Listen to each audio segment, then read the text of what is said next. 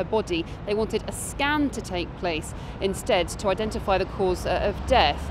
In the end, they had to get an injunction to prevent the post-mortem examination in the traditional sense from being carried out. Now, today the High Court judge said that Mary Hassel had been wrong to pursue a traditional post-mortem examination in this case without allowing for the family's desires.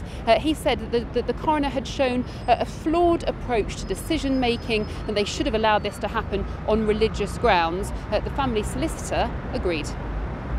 Previously, most coroners recognised that was the law, and when people asked for a non-invasive, coroners bent over backwards to try and assist.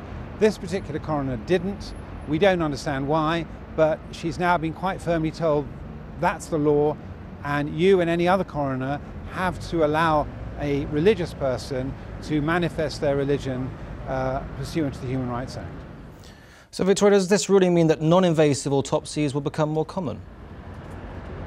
Well, these are still pretty rare because they're generally carried out specifically for members of the Orthodox Jewish and Muslim communities. In fact, there are only 8 centres across the country where these are carried out at the moment, only 1 in London. Now, the Royal College of Pathologists say that scanning used in conjunction with other non-invasive techniques can actually find an outcome, a cause of sudden death cases in around 75% of cases.